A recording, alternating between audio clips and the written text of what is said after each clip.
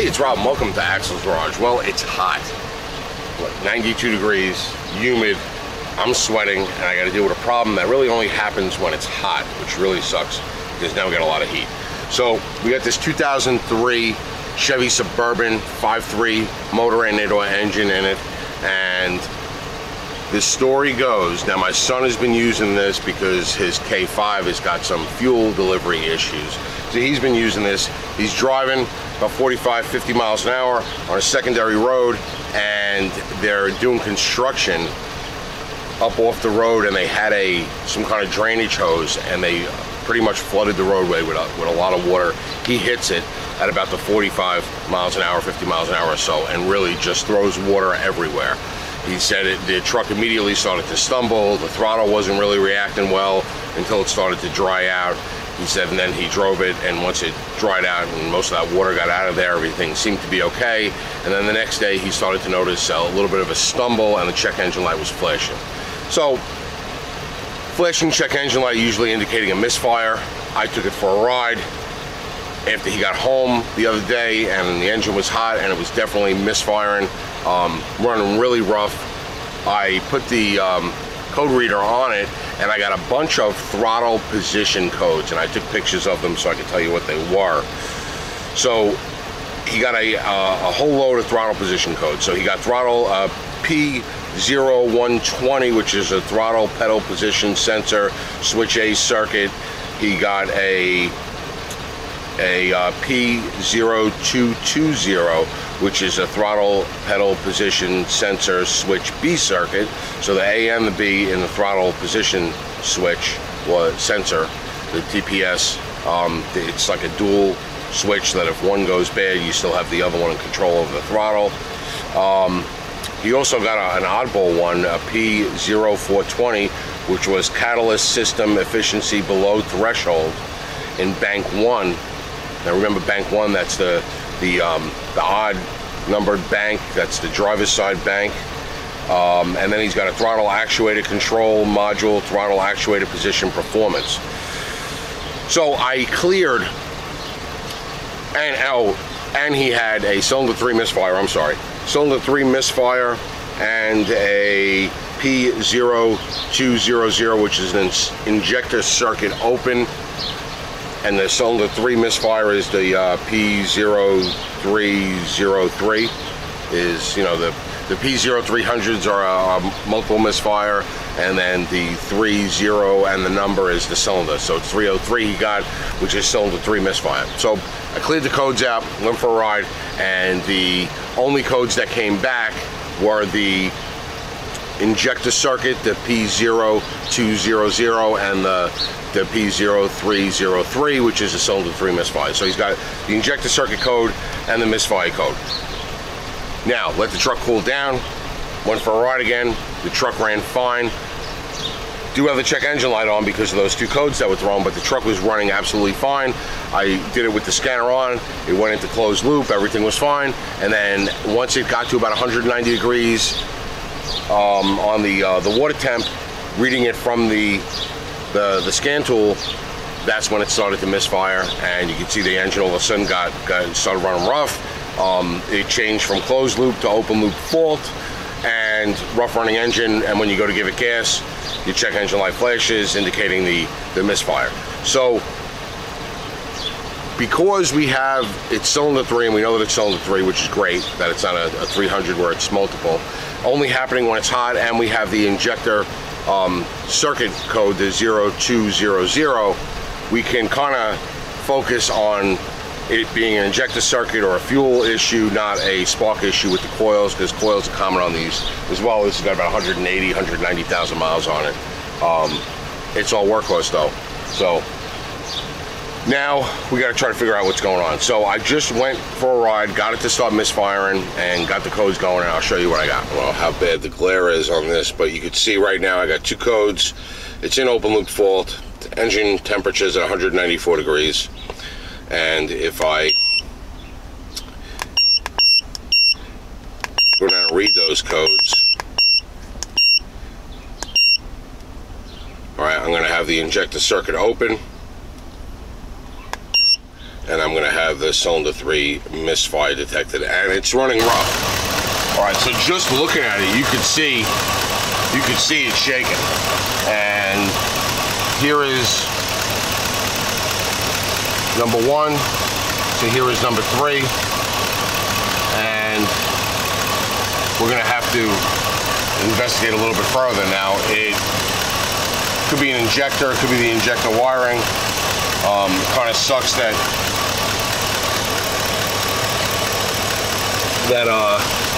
it's got to be so hot to do it, but I'm going to go along and I'm going to go with a little wiggle test at first around that number 3 injector and see if I can get it to stop shaking like this.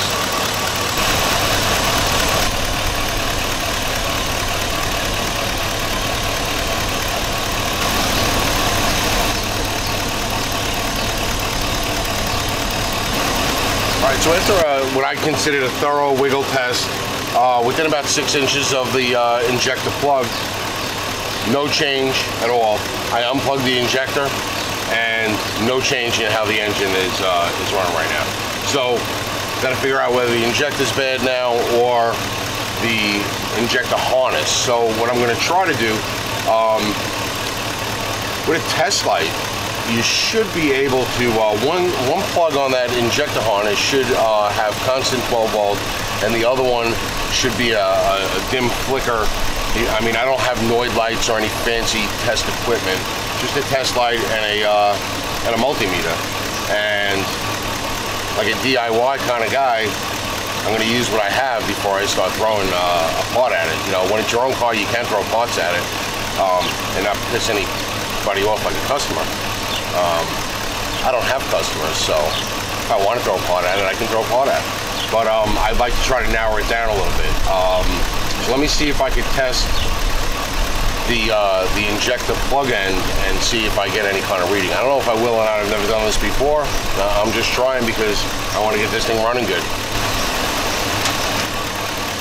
All right, so taking a test light, putting it on battery negative, touch to positive, and the light lights up. I don't know if you can see that.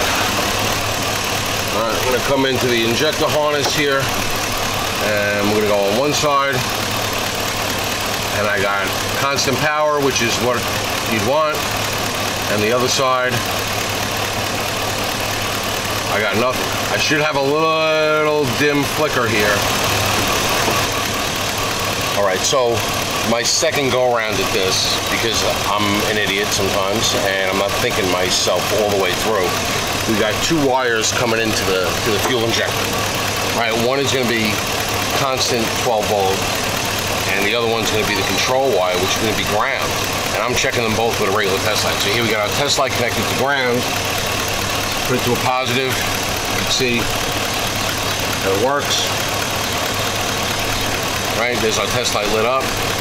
Now, I'm going to take the test light and I'm going to put it on the red wire.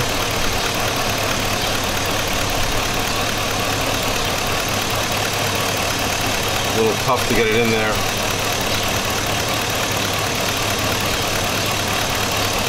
I hope I didn't screw up the connector here by stabbing it so many times with the test light.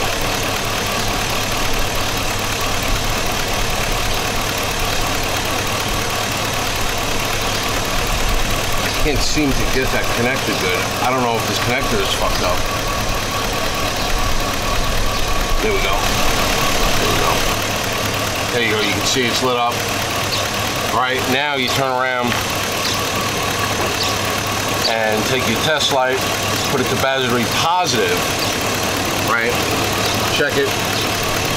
All right, go to the other wire and you should get the flicker.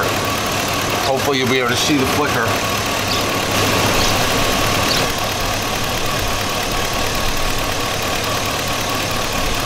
All right, I don't know if it's going to come up on the camera, but I got a dim flicker. So now, I know that this is good. All right, so now, knowing that I got power and I got control going to that fuel injector, that fuel injector is the one that's missing. There's 2 things I could do. I could swap the injectors. So take the number 3 injector, put it on number 1, and see if that fault follows to number one, where now I'm getting a number one misfire, or I can check and just put a fuel injector in number three, because it's probably going to be the fuel injector, because the wire going to the fuel injector is good. The only other thing I could do to verify that it is the fuel injector, which I'm leaning towards now, is check the resistance from a good fuel injector like number one compared to a bad fuel injector that we think number three, and see if there's a big difference in resistance there that would indicate that that fuel injector is probably bad. But before we change, we're thinking we're going to change fuel injectors here. Either we're going to swap or we're going to put a new one in. So what you want to do is relieve the pressure on the fuel rail. I'm going to pull the fuel pump relay and let the car run itself out of fuel, just like that, and then I'll crank it a little bit and get the residual fuel pressure out of it. So now I should have the residual fuel pressure out of it, and I can check the resistance on the two fuel injectors, the number three and the number one.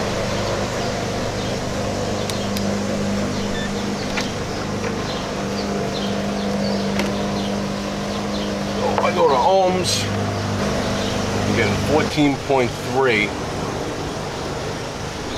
resistance there. Now if I take off number one, I'm getting 14 on number one, so that ain't helping. That ain't helping at all. I don't know. All right, so where am I at? Well, I know that I have power and control on number three, the same as I have it on number one, which is good, and number three, which is misfiring. It's misfiring only when it's hot. The wires, the tug test on the wires seem to be okay. Doesn't change anything, and like I said, it only happens when it's hot. So the wire tug test shouldn't really matter. Could I have a bad end? It's possible, because they do go bad, those ends. Those ends that plug into the fuel injector, they do sell them. They keep them in stock at usually most of the big box parts stores, because they do go bad. But I checked the resistance on the fuel injectors, and both of the good and the possibly bad injector are about the same resistance. They're about 14.3 or something like that. So then I do have a box of engine parts for these engines, because we've had so many of them, with a good coil in it, with a known bad injector in it. And I checked the resistance on the bad injector, which is at ambient temperature in the garage, which is say 80 degrees, and that one was like 13.2, so it was pretty close. And I also have a new injector, or a remanufactured injector, which was in the house, which is 68, 70 degrees with the AC on, and that one was around 12 on the resistance. So probably temperature could relate to how much resistance there is, because these are the hottest and these are the highest resistance. But what I found odd was that the known bad injector that I saved, I put it back in the box, I marked it bad, just so I had a sample of a known bad injector in my pile of crap that I have in the garage, because I have an automotive illness. You know, means that just because the resistance is reading normal, or what we think is normal, doesn't mean the injector is bad. So if I had nothing, and this was all the information I had, I would swap 1 and 3 and see if the problem moved over to 1. I am going to throw, because I have an injector that's supposed to be a good one, it's new in the box, I'm going to put the injector in and go ahead and do the injector, and hopefully only have to do this once instead of moving it over and then having to put an injector in afterwards. So I'm going to do the injector. If I didn't have the injector, I would swap 1 and 3 and see if the misfire now came on cylinder 1. If it did, then I knew that injector was bad. But everything else points to it being good. We have that code for the circuit, the injector circuit fault, which could be the injector causing that code. It doesn't appear to be the wires or the signal going into the injector, because that all checks out okay. It's the same as number 1. We're getting the control, and we're getting the power. So I'm going to go ahead and change the injector. That's my bet here. So I ran it out of gas by taking the fuel pump relay out while I was running them, cranked it for 5 or 6 seconds to get any residual fuel out. I took the the cap off the fuel rail Schrader valve and push the Schrader valve in to see if there was anything in there. There was no residual fuel pressure, so I should be good there. I don't have any junk down here that looks like it'll fall into anything. So on this fuel rail on this side, you have two 8mm nuts, and it doesn't look like anything's connected up here. I got a little wiggle room. I disconnected the clips for this big wire harness, so I have a little wiggle room. And see if I can get these off without breaking anything. Oh, actually little bolts. I thought they were nuts. There's a little clip on the injector which holds it on the rail. I want to try to pull that little horseshoe. It's a little horseshoe clip. I'll show you once I get it out. All right, this little horseshoe clip like this, which holds the injector onto the rail. Now here's the new injector on the horseshoe clip. I believe this little horseshoe clip is going to go back around the injector just like this, and when you pop it up and in, it'll snap in. Just like that.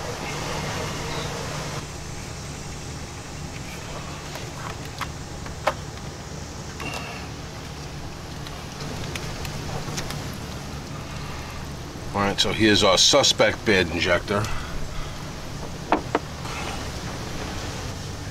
Alright, now I got a new injector, and I put a little bit of silicone grease on both of the O-rings.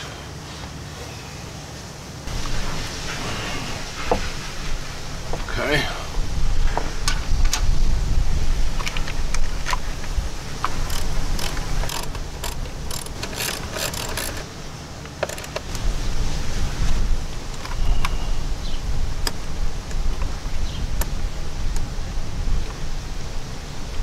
Injector number 2, I'm going to leave those wires just like that for now. Leave everything like it is.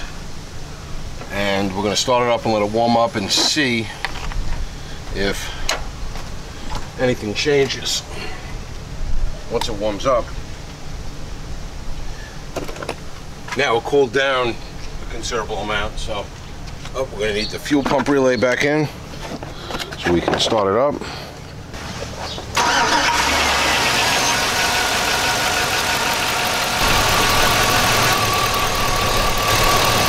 I'm still shaking here.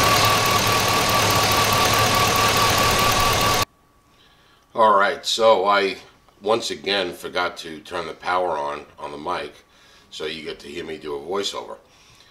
Now, our misfire did not follow from cylinder 3 to cylinder 1 like we would have anticipated, and that's why I should have followed my own advice, and I should have just swapped the 2 fuel injectors that were in there, not introduced the new fuel injector, because now we're just not sure of what's going on. So even though I had the new fuel injector, I didn't have to go out and buy it and waste money throwing parts at it. I shouldn't have used it. I should have swapped the fuel injectors. I was trying to save a step, because if the injector was bad and I swapped it, I had to still take the rail back off again and put the new fuel injector in. I thought I was saving a step, and I wasn't. What I was doing was manipulating that harness a little too much when I was checking for power and control. So now your power, you're going to check with your test light on battery negative, so you're going to check for power on the test light, and have the test light should be lighting up steady on that power side. And the control side is a switch ground, so you need to put your test light, which I screwed up initially, over to battery positive, so that when it switches the ground, the test light will flicker, and it just gives you a little dim flicker, because a test light isn't really the preferred method of checking this. A Noid light is, but you can do it with a test light. And this is the first time I ever did it with a test light, and it works fine. What I was doing was I was manipulating that harness enough, trying to get the fat test light probe into the front of the harness. You'll see there on my left hand, I'm grabbing the back of the harness. So I think what the problem was, I had a bad fuel injector. That's going to be the problem. But I played with that harness so much that I may have screwed that harness up. Well, the harness was going, and that's why we got the P0200 code. Maybe the harness was going, the heat played a little role in it, whatever it might be. but manipulating the back of that harness, you're going to see I found where there was a break in the wire, and you could see the wire just folds on the insulation, which means the copper going through the wire wasn't really there anymore. And you could see here, you could just fold that wire very easily with no pressure. It's just the insulation holding it together, and there's a break in the wire there. Now, was that a partial break? I'm thinking it might have been a partial break, and I did it in with my fat fingers manipulating it. But this truck needs a connector. And what I'm going to do is nobody had the connector in stock. It's usually a stock part. Nobody had it. I forget what day of the week it was, but none of the big box guys had it. And the one of the mom and pop stores that, you know, services repair shops would have definitely had it. They were closed. So what I'm going to do is I'm going to attempt to repair. I repair this wire, but in the meantime, the other wire was bad too. It had the same kind of break. And after I repaired this one, it didn't work. I just called it quits and waited the day for the new connector to come in, and you're going to see my repair now. I finally turned the mic back on. I'm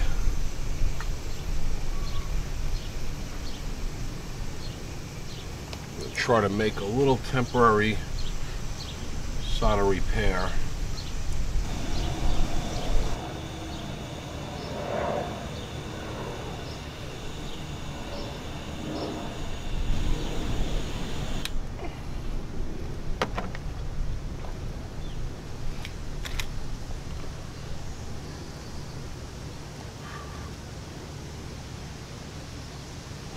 Alright. Twist and solder. Some heat shrink. Put over it like that. Only drawback is going to be that weather tight connector is not going to be weather tight anymore.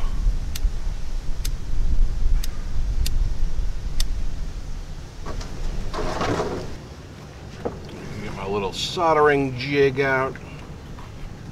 This thing has come in very handy, especially if you have old eyes.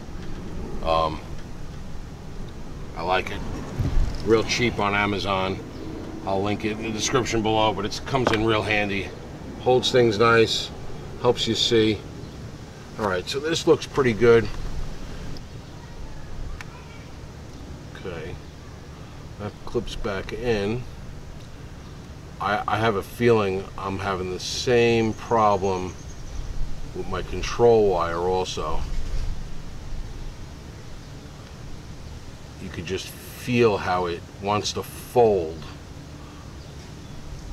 right there. So what I'm gonna wrap some tape around this just to give that control wire a little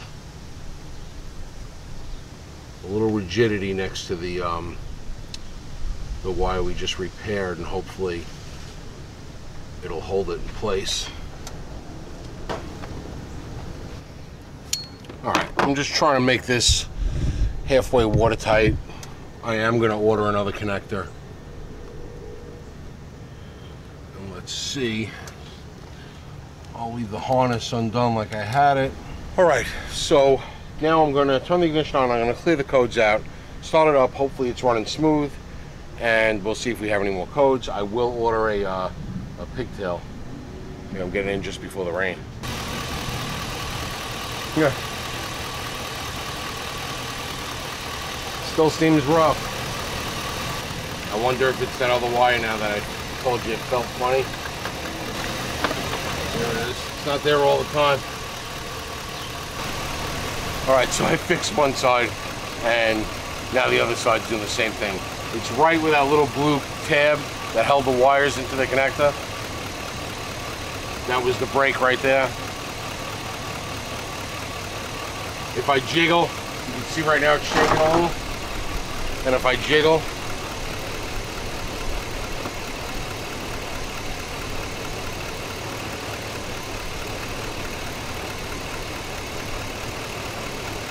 you can see it stop. I thought maybe the little connector repair would hit me in a pinch. I'm just going to order a connector. That's what it needs. It was really a little, I think if I tried to diagnose that a little slower, I would have been able to isolate that connector. I kind of wiggled that connector and I didn't really hear anything. So I don't know. I don't know if that injector that I pulled out was actually bad, or was that harness, or did I mess up the harness? Because it was only doing it when it was hot. Now it does it all the time. So I think I might have messed. I think I had a bad injector, and then I think me playing with that harness and constantly probing it. You know, I don't have like those real thin probes, and I think I might have jacked the harness up a little bit, or put enough tension on those wires for those wires to mess up. So chances are I think I might have messed up the harness, and the injector was messed up because that was only doing it when it was hot. All right, so it came in a day, but of course we couldn't get to it. So a couple days later, we got our connector. I'll link the connector and the fuel injector in the description below. Just realize that the flex fuel engines, I think they're the VIN Z or the VIN T. There's a VIN T and a VIN Z. One's flex fuel, one's not. They are different injectors, and they are different pigtails. So this is the correct pigtail. It's an aftermarket. It's an AUS, which is the same brand injector we got. And now we're going to put this in. I'm pretty much going to cut back some of the factory harness, and I'm going to solder them together.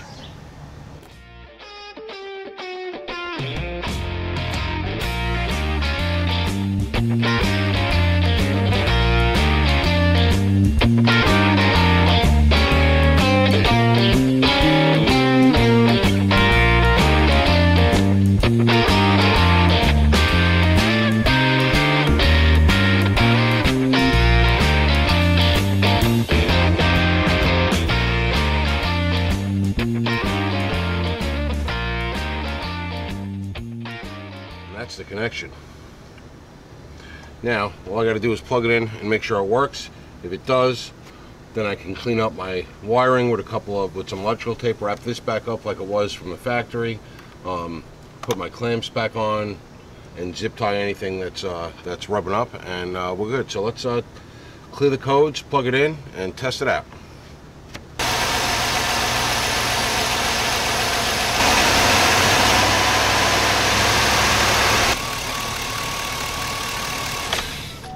Alright, well, it's fixed, but don't really do what I did, because I was going good. I was going through my troubleshooting, and I was headed in the right direction, and then when I wasn't 100% certain that the fuel injector was bad, I had a hunch, and I went with my hunch that the fuel injector was bad, and maybe it was bad, but we'll never know, because, well, we won't know until I have to use that fuel injector. So I'm going to put it back in the box, and I'm going to, the used one, I'm going to put it in the box where the new one was in, and I'm going to put a maybe on it. Because we're not 100% certain the fuel injector was bad, because we put the fuel injector in, but during the troubleshooting, I was fussing with that connector, trying to get a voltage reading on it, or the test light to read, and I was futzing with it so much, I feel like I might have messed the connector up. So I don't know if the connector was bad.